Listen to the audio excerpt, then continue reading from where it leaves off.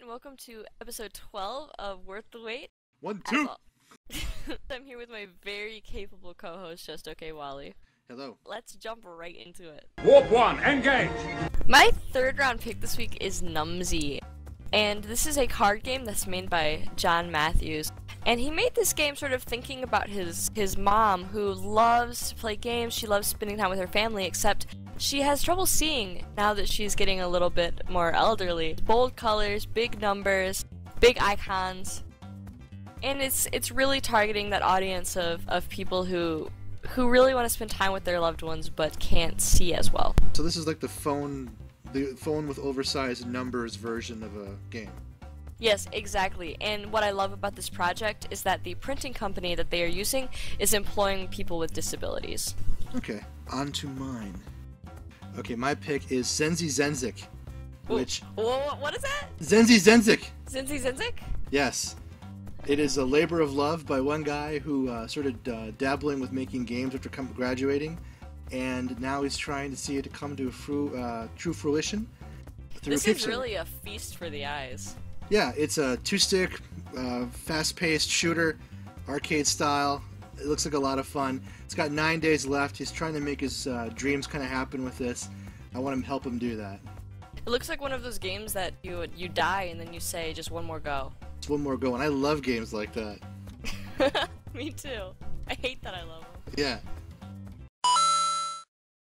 Sabertron is my second pick this week, Wally, and the kid in me knows that the kid in you really wants to play with these. Yes.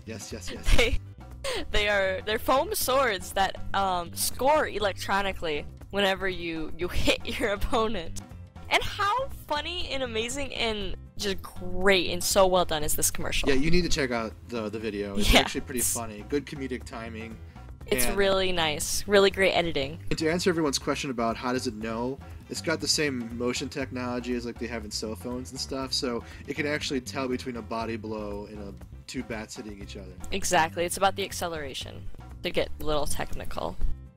But My number 2 pick this week is Tall Tales Puzzle Adventure. It's really cute. It's meant to reinforce ideas of wise pet ownership, and they use dogs that need homes as the theme in this kind of fantasy realm, and it's just really adorable. And at the end of each level, they have a little tip about dog care and everything. And it's, as you can see, it's designed for casual people who may not have as much time as they once did.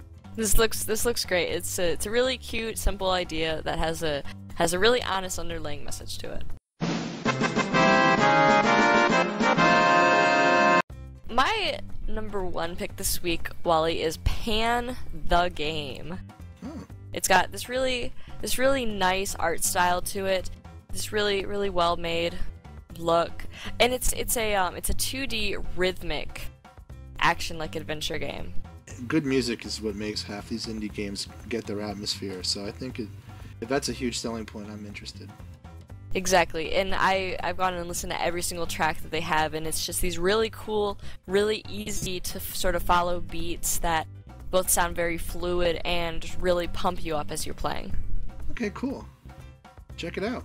My number 1 pick this week is SumoBoy, and it follows the exploits of a young lad who is an orphan, and he discovers he's the inheritor of a much more important and profound mystical legacy. The motif of the game is used as a message metaphor for anti-bullying, because he has power within him that he slowly starts to uncover, and how he chooses to wield that power and do battle against evil minions in order to help his mother that he recently discovered he had. This kind of leads to an ultimate truth, and I really do like kind of the tie-in to the Asian culture with the sumo and everything. Wow, so you really came at us with the hard-hitting messages this week, Wally, and I came at us with sticks. Well, But I guess if you'd like that sort of thing, you can please follow us on Facebook and YouTube /JustOkGamers, and you can follow Wally and I on Twitter at JustOkCaters and JustOkWally, and not forgetting to check out our main website, JustOkGamers.com, which has so much more content.